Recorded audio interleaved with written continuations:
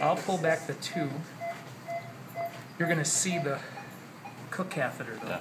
Okay, ready to take on the probably need a little bit of anterior pressure when we... Okay. Alright. Are we ready? Yep. Alright, I'm going to take down the cuff. I'm going to pull back the double lumen. Make sure this stays in while you pull back. Okay.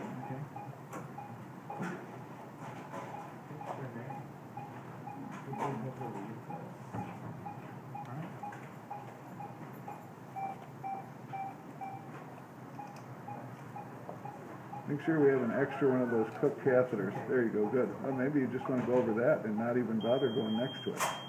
Because you know you're in. Yeah, That seems like a more reasonable thing to do. Yeah. Why don't you just go over the Cook catheter? Yeah, that's a good idea. Well, because you know you're in, right? Yeah, you're right. Right. Keep the GlideScope in. Yeah. Where's the Cook catheter? You got to take the whole double lumen off. The double Oops, lumen you off lost of it. You lost it. No, You just lost it. You just lost it. Here, just put, okay. We don't need any of this. We'll just. There you go. Beautiful. Okay. Good. What size is that? 8. Okay, yeah, she's tough. Launch it off your. There you go. Okay, good. Okay, I want the bronchoscope now, please. All right, let's get it. Do you have a syringe? Do we have a bronchoscope? He's got it. He's got it. Thank you. Let's hook this up here.